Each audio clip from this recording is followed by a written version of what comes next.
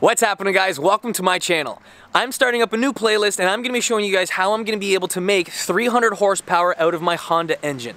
So I have two engines that I'm taking apart. I'm taking the cylinder head from one, I'm taking the bottom end from another, along with putting some awesome upgraded bits inside, and I'm hoping to make 300 horsepower out of a 2.4 liter engine. So let me show you what I'm working with right here. So this here is my 2009 Honda Accord, and in the engine bay you'll be able to find the stock K24 engine that was found in this vehicle. Now I also have a Civic Si transmission in here that is a 6-speed with a limited slip differential. The car's pretty good on its own. The engine, however, doesn't exactly make that much horsepower given the couple bolt-ons that I have on it. So I have an intake, full exhaust system, tune, and a couple other parts, but it's still not making the horsepower that I want. And for that exact reason, I bought two of these engines here to make this process possible. So this engine here is a K24 that came out of an Acura TSX. This here is another engine that came out of an Acura TSX. Both of these are 2.4 liter engines, however, they're very different. So this K24Z3 engine is very similar to the one that I have in my Honda, in the fact that this is an R40 engine that has the cylinder head that has all the collectors all built into one. So if you compare that to the other cylinder head that I have over here, you can see this is very traditional. It's the regular style that you guys are used to. So what I'm going to be doing is I'm going to be taking this block right here, that is the K24Z3, and I'm going to be putting the K24A2 cylinder head on this block. Because both of these engines here have distinct differences, I can't just put one of these engines inside my engine bay, have it built, and make 300 wheel horsepower. So before getting into the whole build process, let me tell you what is the difference between both of these two engines. First and foremost, let's get started with the crankshaft. So the crankshaft position sensor on the A block is found right here at the pulley. So this is found on the front of the engine with all the accessories and the timing chain. Now if we take a look at the Z engine, you'll see that the crankshaft position sensor isn't there. It's actually found on this side of the engine, and the sensor is found down below, right there. So that sensor makes a big difference as to which block you can run in your vehicle. Another big difference that has to do with the crankshaft is the tone ring itself. This newer block, which is the Z, has a 60-tooth tone ring. If we take a look at the A block, this one here has a 12-tooth tone ring that's found right behind the crank pulley. On the back side of the block, you'll be able to tell that the mounting locations and the bolt holes down here for the engine and torque mounts are different from this block. So that right there basically shows that these blocks are not exactly interchangeable. And for that reason, I want to stay with a simpler route, and I want to keep this block, which is the same R40 block that I have in my Honda engine bay. So this here is the newer style. You guys can do the same process if you guys have an Accord, if you guys have a new Civic that has this style cylinder head. You guys can do this to an Acura TSX, and you guys can also do this to an Acura ILX. Taking a look at this engine here, you can see that that there is the block. It's an RAA. Now, if you also want to take a look at the cylinder head, this here is an RBB cylinder head. The cylinder head that's found on this engine is not. It's very different. And there's actually no marking on the backside stating that it's an R40 down here.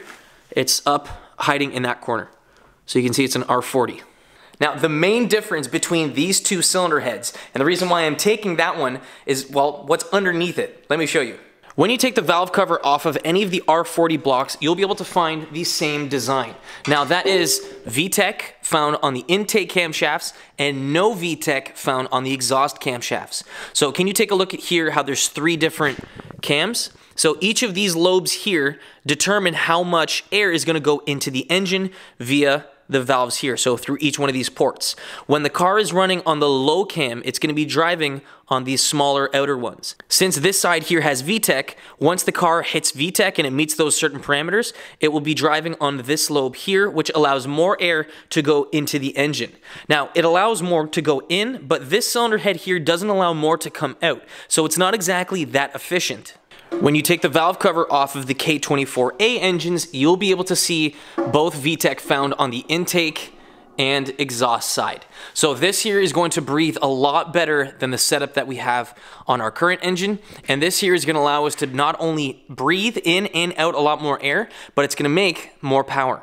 This same cylinder head design that we have on the K24A block is what's found in the K20 blocks. Now, those engines were notorious for making a lot of power out of a small engine. Those were 2-liter engines making more than 200 horsepower. So we're hopefully going to be able to do the same thing where we have a 2.4-liter engine making more than 240 horsepower.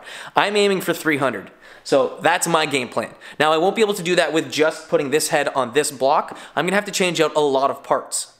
So when we fully disassemble both of these engines, I'm going to be taking out most of the OEM components and installing some aftermarket ones inside of there. So everything that's inside the engine, like the pistons or the connecting rods, those are going to be getting swapped out with better versions of those parts. So I have forged connecting rods, I have forged pistons. I'm going to be changing some timing parts, and I'm going to make everything super reliable. If I can get an upgraded part, ideally I would like to. I've got some titanium components here for the valve train. I have new springs, I have head bolts, I have a new timing gear. This here allows me to engage VTEC more than the stock VTC gear. I have camshafts, I have head bolts, I have tools in order to do this. I have an upgraded oil pump, I have a ATI super damper, and I have a ton more parts other than just what you see here, and I'm going to be using those to get to 300 horsepower. If you guys want to find a link of everything that I'm going to be using, you guys can find a link in the description box. It's going to be every part along with links to buying those pieces. So I'm going to hopefully give you guys a rundown as to how much this costs once this is done, but in the meantime, I know that there's going to be a lot of parts that I need to buy, and I know there's guaranteed going to be more parts that I'm going to buy. So in the meantime, this is what I have here. In the next video, I'm going to get started with disassembling both of these engines. So I'm going to be showing you guys what is different between the K24Z block and the A block. This A block started off in the early 2000s. This one here is the Z block, which came and derived from this one here. So I'm going to start disassembling both of these and show you guys what the key differences are between these two, along with how the process works. I have a ton of work cut out ahead of me, and I'm going to be showing you guys the entire process. So from the disassembly to the full build, you guys can find all that information on my channel. Be sure to click that subscribe button if you guys aren't subscribed, and click that little bell notification so you guys are notified whenever I put a new video out, so you guys don't miss anything along the way. If you guys want to find more information about both of these engines along with what I'm doing, you guys can find more helpful links in the description box. I'm going to be giving you guys more information there. If you guys have any further questions or comments, comment section's down there. You guys know what to do. Thanks for watching, guys. I'm pumped to get this started. I'll see you guys in the next one. Peace.